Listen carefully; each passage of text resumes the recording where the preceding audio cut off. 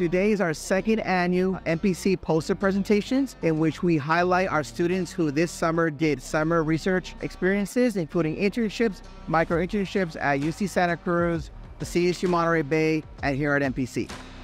There is a lot of support, mainly Tom Raybould and Tracy Catania. They have helped me so much with engineering. Tom has helped me get this project and other projects in the past. This is why we're teaching here, is to enable students to do original work and solve problems that society has to deal with. An engineering instructor, engineers are problem solvers. And, a lot of students they go through school and they don't really know why they're taking these classes. And so I'm really excited to be able to bring opportunities for students to really apply what they're learning in the classroom in the real world. During high school, I actually entered into a dual enrollment program where I was able to take high school classes and college classes at the same time. And the first time I took it was my second year. And it was actually a computer science class with Tom Raybould. And that class was really fun. It really sparked my interest. For this summer, I was working with Dr. Seth Rubin under his lab. And was specifically with my mentor, Shiva, which was a postdoc. My project involved analyzing enzymes that are responsible for regulating the different phases of the cell cycle. If these enzymes go unregulated, we basically have uncontrolled cell division, which is essentially the underlying mechanism of cancer is. The opportunities I had were all the different resources to help me out with my classes. I struggled a little bit with math. They had the math center for that. I was able to get really connected with my professors. I'm so proud of our students.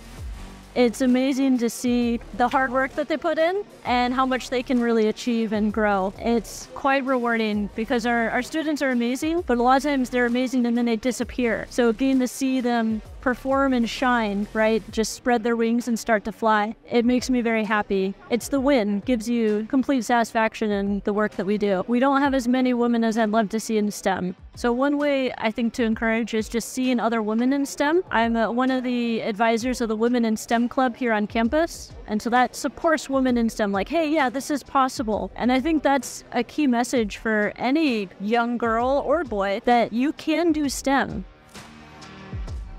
MPC for me was a second chance. In high school, I didn't know what I wanted to do. I didn't really pay attention in school. My grades weren't that good. And then final year, something clicked. I took anatomy and I really excelled in that class. So I took MPC really as a second chance so that when I transfer, I could show the schools that I really can excel in these classes and that I found something I'm passionate about.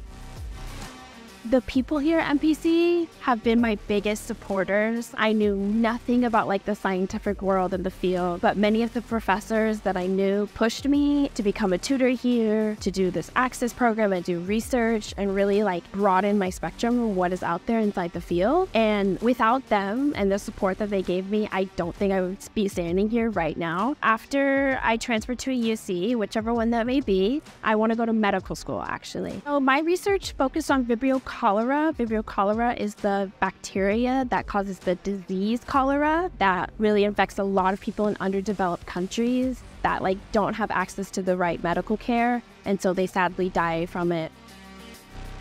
The teachers here are very, very passionate. They love what they do. You could tell that right away. And they'll help you. They'll even go out of their way to help you, whether it be study or just to encourage you and motivate you. What we really hear from our students is that it's been life-changing. They have never expected that either 2 weeks of 8 weeks of doing research, working with outside folks or working with their own peers would generate so much positive enthusiasm for them to continue their careers in STEM. And we really appreciate that because that's the whole goal of the HSI STEM grant, to create a STEM community, a STEM academic community, and a familia here at MPC.